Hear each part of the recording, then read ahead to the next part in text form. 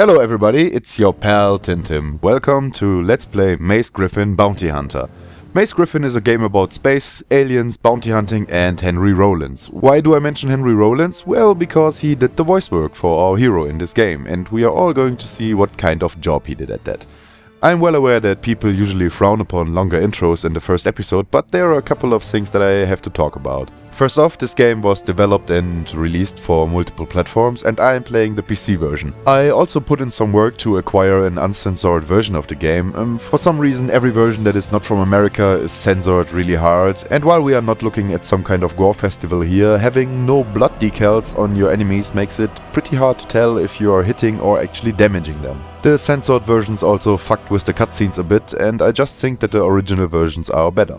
Now you may wonder why I even bother to bring up that I play the PC version. Well, I'm convinced that this game was mainly developed for consoles. My reason for believing that is that it has some of the problems that you usually see on bad console ports. The most noticeable problems are that it has a very narrow field of view and that the relation between mouse and crosshair movement is just plain weird. I've played a lot of FPS games in my time and I'm also not bad at them, but I just had the hardest time to get used to aiming in this game. I can't really put my finger on why it is this way, but it's just plain weird. I really have no better word to describe it. So you're going to see me suck a little bit in the first episodes of the game, but don't worry, I'll get used to it eventually. Another point that I want to bring up beforehand is the soundtrack and the audio mix of the game in general. The internal audio mix is terrible and you can't really control it. There are only two settings, one for the soundtrack and the other for everything else. This means that cutscene dialogue will often be kind of quiet and some sounds will spike pretty hard.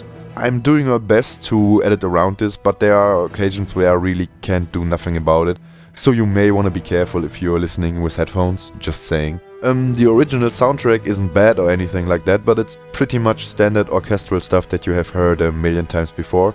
So I decided to turn it off completely and replace it by music of my own choice. I settled on some sweet synthy music because I think beeps and boops just fit space and future games in general. If you do not enjoy music like this, then I'm sorry and this may not be the LP for you. If you do however like synthy music, then you're in for a treat because I will mostly use unknown or smaller artists, so you maybe find something new that you will like. And for your convenience, I will always credit all the songs that I used at the end of the episode. Well, that's it I guess. Let's get to it. It is the year 2412. Humans have terraformed much of the solar system.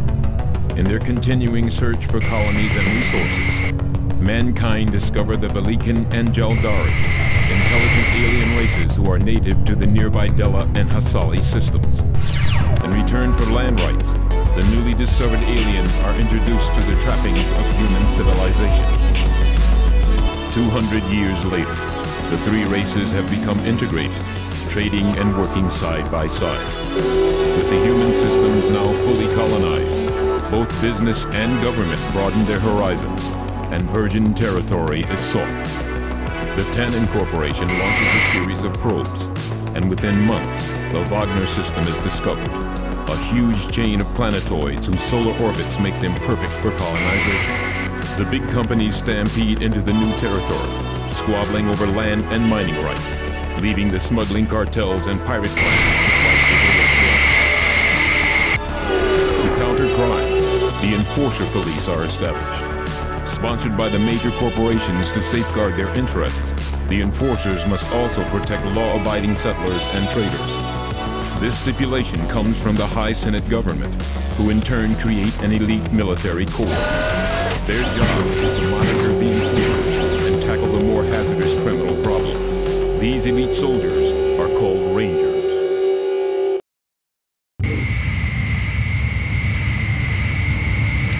I'm telling you, in a couple of years, all the mining and industry is going to be under corporate control.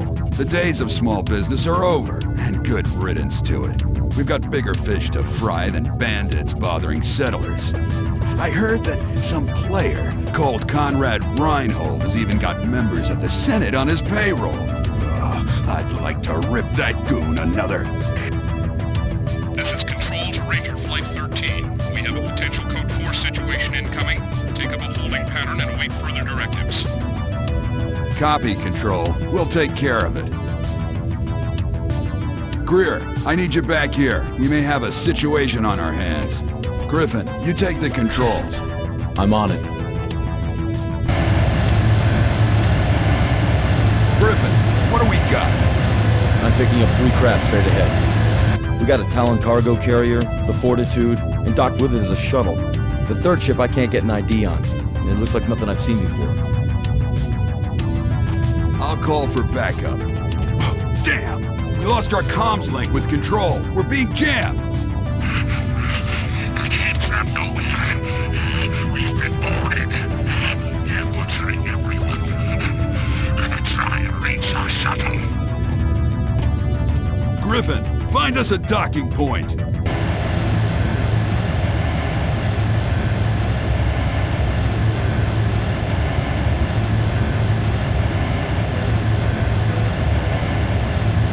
Docking procedure completed. Okay, team. You know the drill. Let's go. You too, Griffin.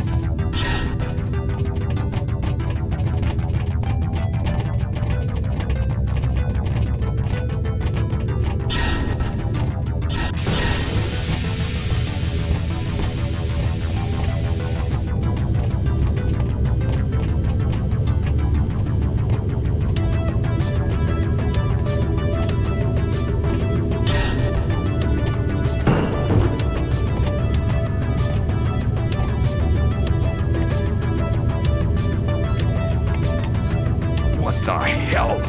Someone sealed off the damn airlock. Griffin, you find the control room and open it up. We'll move on ahead.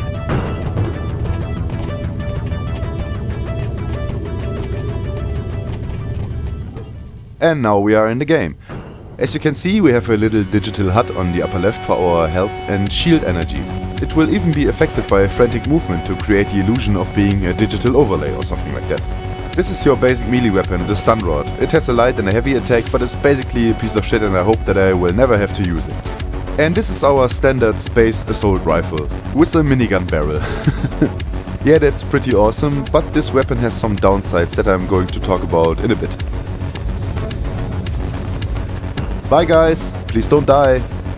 Who am I kidding? They will probably die. Case in point.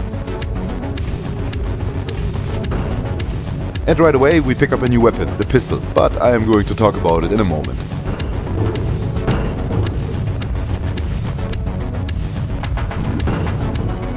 This guy is scripted to die and you basically do not have to worry about civilians for the most part, and I'm probably going to kill a fair number of them, mostly on accident. Now let's talk about our current weapons a bit. My main problem with the assault rifle is that it's pretty inaccurate by default and will get even less accurate the faster you spin the barrel. And at the height of the spin you will not hit anything without rubbing your face directly against it. While it's fair to apply some kind of downside to your basic weapon, this is also your workhorse in this game. So yeah, we will have ample time to get annoyed by how inaccurate this gun can be at times. Now let's talk about the pistol. It is pinpoint accurate in single shot mode and also has a burst fire mode. The burst fire will basically eat away your magazine, but is very handy for close quarter encounters. The interesting thing about the pistol is that it gets affected by how your character is holding it. When he's holding it with 2 hands like here, it will have a much higher rate of fire. But as soon as you move, your character will hold the gun with only 1 hand, reducing your rate of fire by a fair amount. The problem I have with that is that you cannot tell your character to hold the gun with both hands. You have to stand around for a second or two until he does it automatically, or you have to waste a one-handed shot as soon as you're stationary. So that's why I think that it's kind of a tacked on feature that doesn't really have much of an impact, to be honest. Well, that's enough weapon chat for the moment. Let's go and kill shit.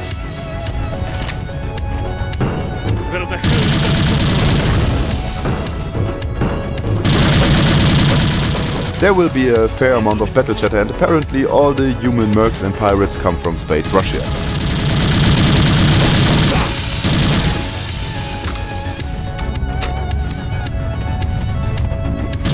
I got tricked by a corpse here, but I wasn't entirely wrong as there was an enemy lurking behind the crate. Explosive barrels are ridiculous in this game and you really don't want to be anywhere near them when they go off. And right here you can see an example of the accuracy problems that your assault rifle has. You can kinda work against it by burst firing it, but I have to say that it's pretty annoying and boring to play this way. When you will see a crossfade coming out of the blue, you can pretty much count on me just cutting out looking for supplies. This game is linear and there are no secrets or interesting things to find off the beaten path, so I'm just going to edit it out. In general, I will mention parts where I died, because there are a few sections in this game which are quite difficult, even on the normal difficulty that I'm playing on.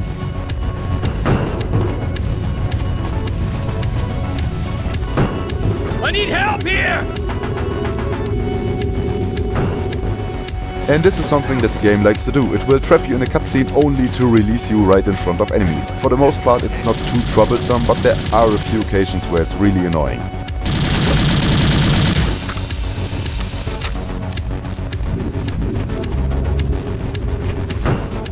And here we come up on something cool, rifle grenades. The secondary function for the assault rifle is a grenade launcher. Rifle grenades are really powerful and cool, but they're also pretty rare, so you want to be a bit careful with using them. The upcoming room is going to be staffed by a bunch of enemies, so I have to camp it a bit.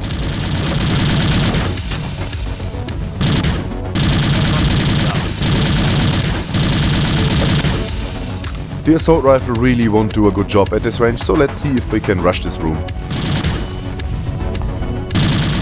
Nope. Of course, when the enemy is using the assault rifle, it will have much less accuracy problems than you will have.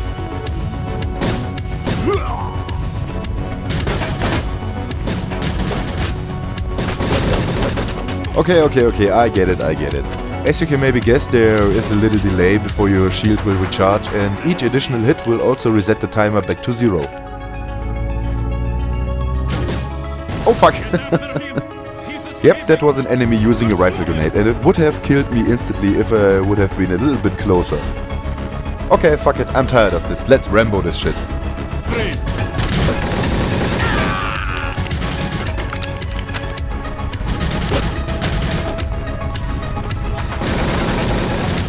As I said in the intro, I was still getting used to the weird aiming in this game, and I'm going to share my thoughts about why the aiming is weird in this thread. I have a suspicion, but it would be a bit much to explain this in a video.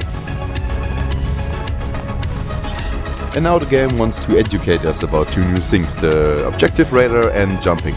The objective radar is pretty handy, but you can't bring it up at will and will only get it if the game wants to give it to you. This is kind of annoying, as there are a few sections in the game where having a radar would save you some trouble and time. So let's talk about the jumping. First off, this game has a real hard-on for jumping sections and puzzles, and you will constantly have to do that. This is a problem because jumping in this game is pretty floaty and it's hard to judge your distance. The narrow field of view also plays a part in that. The other weird thing with jumping is that the collision detection in this game is also less than stellar. For the moment we have this simple 3-box jump to make here, so let's see what we can do. Be honest, would you have guessed that I was already at the back end of the crate? I was under the impression that I was at the front end and wanted to take a step back for a running leap, but nope. Well, let's try this again. Okay, this looks good. And I'm wedged in between the platform and the box.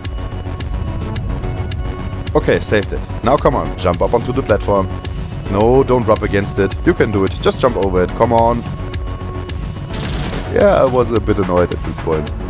The thing about jumping up onto objects or platforms in this game is that you will have to keep a minimum distance from the object to jump on top of it. Otherwise you will just endlessly rub your face against it and will get nowhere.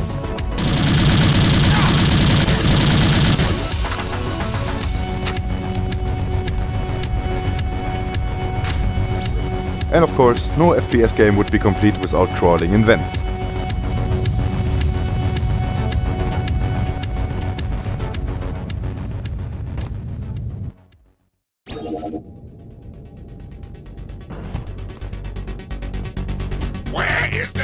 Aha, since this is a game in space, we will obviously be meeting aliens. The alien race we are about to meet are the Velikians. They are almost as common as humans are in this universe, but have the added trait of being space racists. Yeah, they will often refer to humans as monkeys. This part is also dangerous because the fuckers use shotguns right next to an explosive barrel.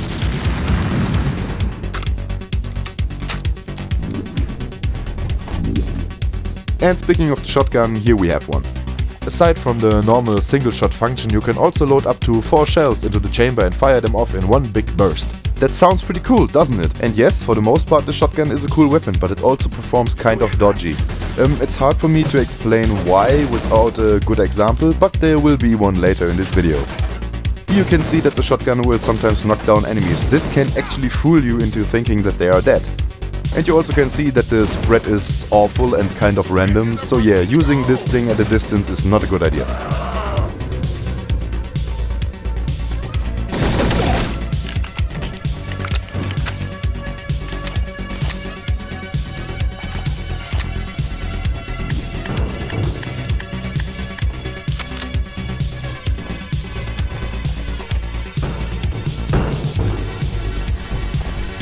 What was that? Pointless cutscene for no real reason, but yeah, okay, whatever. I'm gonna take my time. While the Velikins are pretty similar to humans, their AI is a little bit better.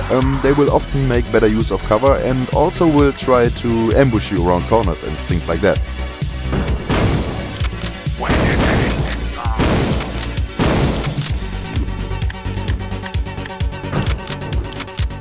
And right here we come up on the best example for why I'm calling the shotgun a dodgy weapon. Pay attention to the guy in the middle.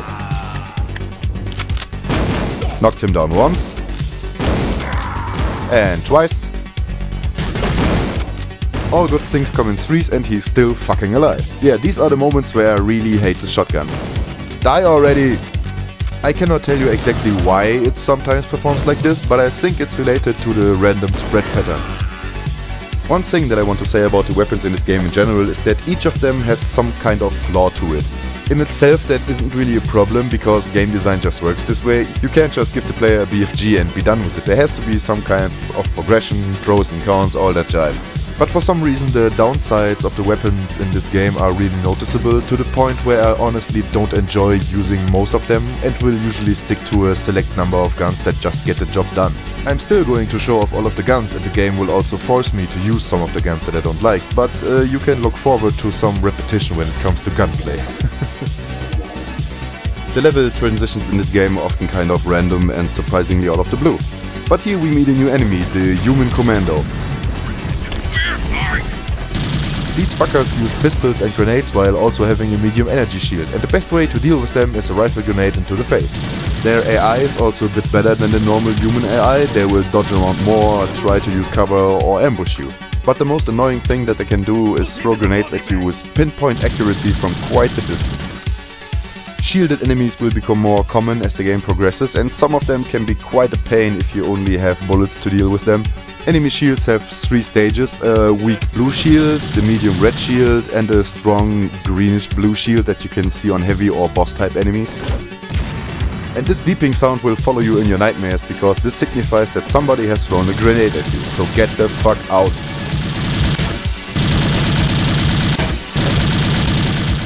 As you can see, the medium shield will already soak up a bunch of bullets before the enemy will go down, so I think you can imagine how tough heavy shields can turn out to be.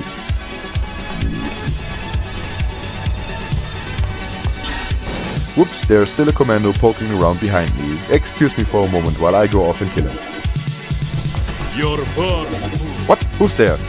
This is a good point for me to explain that this game has no directional audio and it actually tricked me there.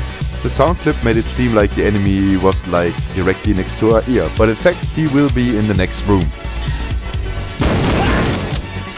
Since the audio isn't directional, this can very well confuse you, and there will be another instance in this video where I will get fooled by it. Also, I was kind of not paying attention to my radar, so sorry for that.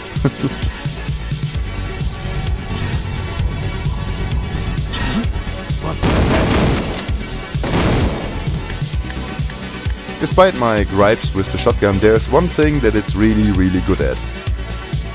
Destroying shielded enemies in one big blow. Again, I didn't pay attention to my radar and was looking for the right button. And also got stuck on the chair.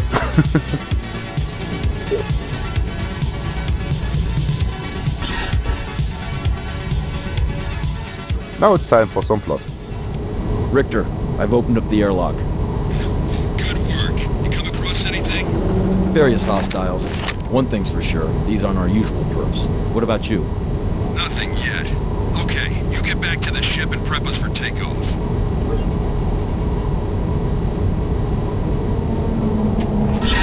Richter, something's not right here. No bodies. Not even any signs of a firefight. Ditto. I got no readings. Looks like Griffin was the only one to get any action. Anyone got anything? Talk to me! No, nothing. Wait, I got something moving in on my position. Real fast. What the? Harper, go check it out. I'm on it. The doors have been sealed, Richter. We were on our way, but... What the hell is going on? Warning. Critical hull breach. Life support systems compromised. Well, shit. It's a setup. The ship's been rigged to blow. We're getting out of it.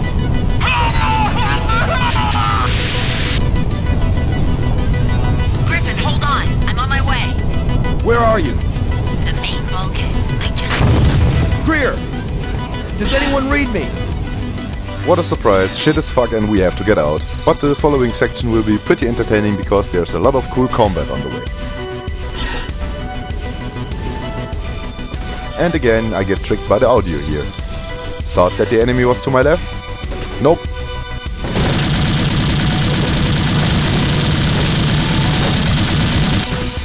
There is something very visceral and rewarding about firing the assault rifle with the maximum spin, but again, the accuracy drops down to almost zero.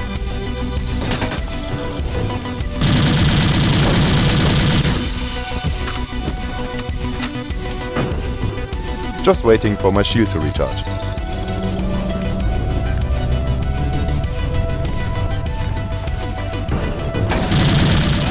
Whoops! Kill the civilian.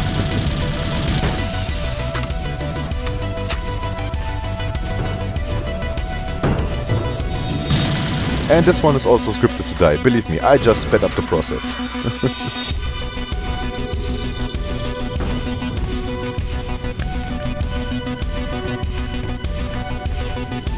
What? He's around there somewhere. Huh, seems like someone was getting away. You really want to destroy those barrels before moving on, believe me, it will save you the trouble of reloading. This section is one of the first real challenges in this game because it has a lot of enemies, some hazards, and one or two of the enemies also carry rifle grenades.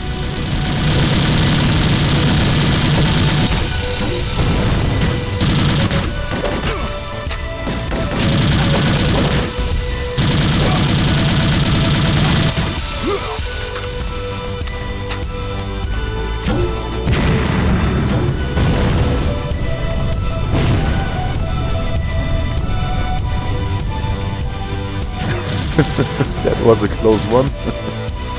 Remember, rifle grenades will also pretty much kill you in one hit.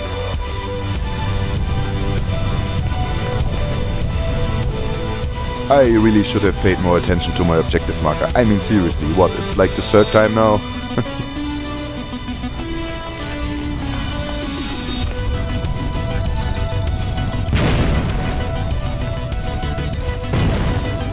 Please let me in game, come on, don't be a dick.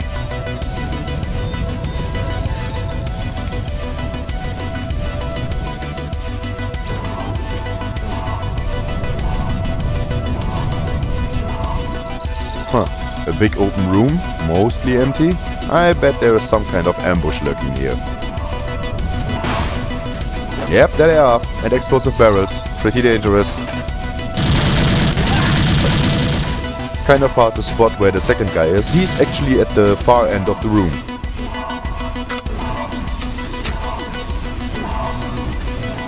And he's a wily little bugger. Fucker tricked me.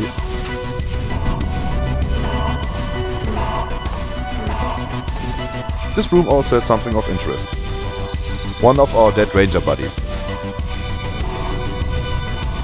And now I'm stuck in some kind of hole. Come on, please let me out.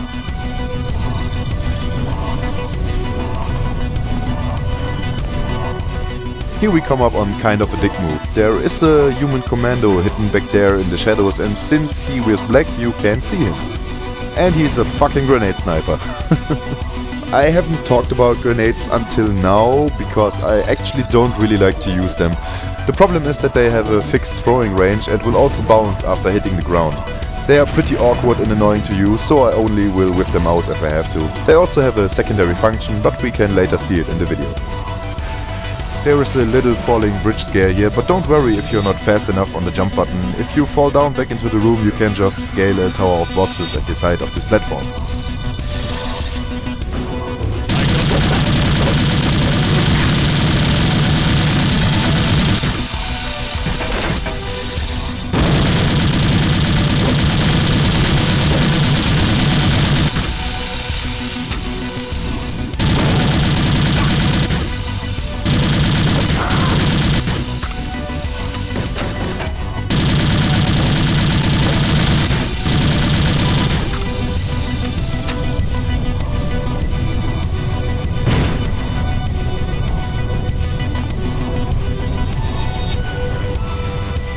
More fun with collision, yay!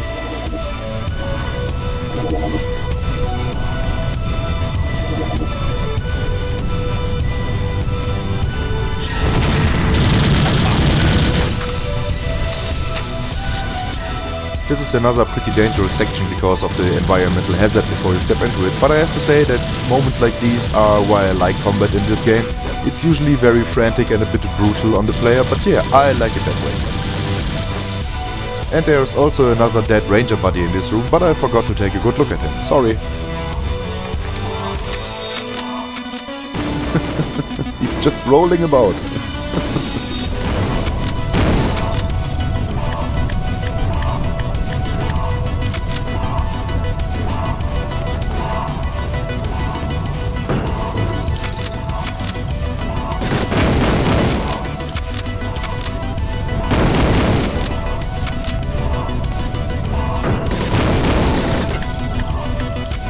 And here we will see the secondary function of the grenade, being a flashbang. One thing that is interesting about the flashbang is that it will only work on living enemies. Robots and cyborgs will not be affected by it. We are pretty much at the end of the level, but there is one last ambush left.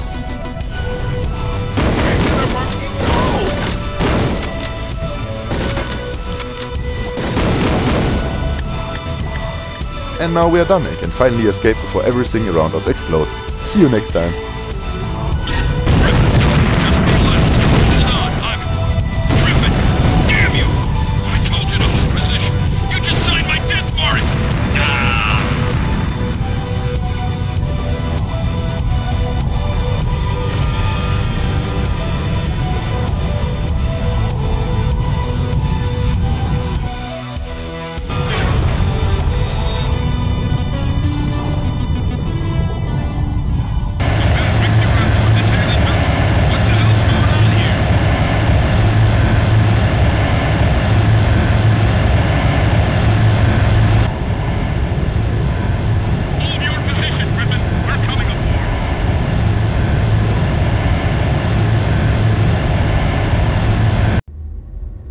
Despite your claims of wormholes and alien vessels, the charges against you still stand. The fact remains that you were ordered to hold your position and failed to do so. Abandoning your post resulted in the loss of your unit. It is therefore my duty to pass the following judgment. Mace Griffin, the High Council finds you guilty as charged. The sentence is 10 years. The place of incarceration will be the Kassath Penal Colony. Haven't you clowns listened to a word I said? It was a setup. They were waiting for us. You will accept the Council's decision. Take him away.